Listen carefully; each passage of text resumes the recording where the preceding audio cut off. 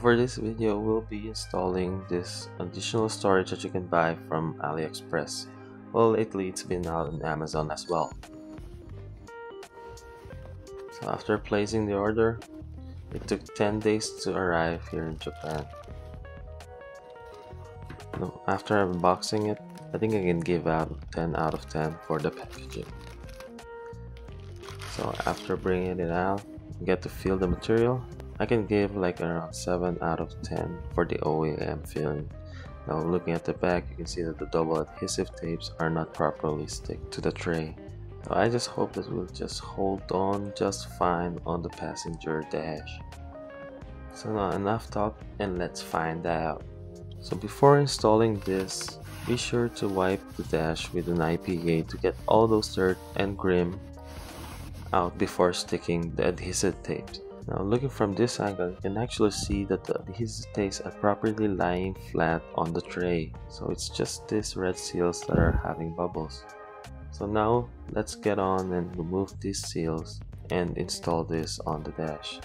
So after removing all these seals, I actually found 3 to 5 of the areas where the adhesives are not properly stick.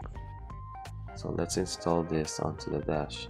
So properly align it the left side and the right, and just give it a little push for the adhesive to properly stick on to the dash.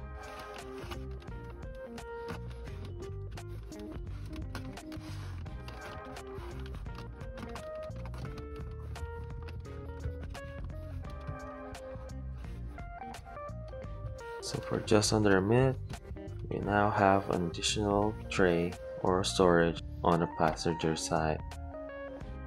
So if you take a closer look, you can actually see some spaces underneath, but I don't actually mind because I'm on the driver's side and it doesn't bother me that much.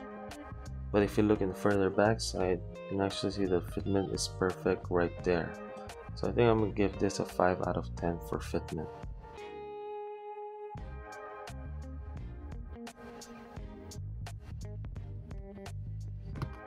So there it is. I think I'm gonna give this an overall 7 out of 10.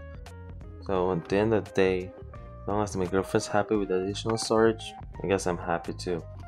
So let me know your thoughts on this product and this video. Help us improve by liking, sharing, and subscribe. See you on the next video.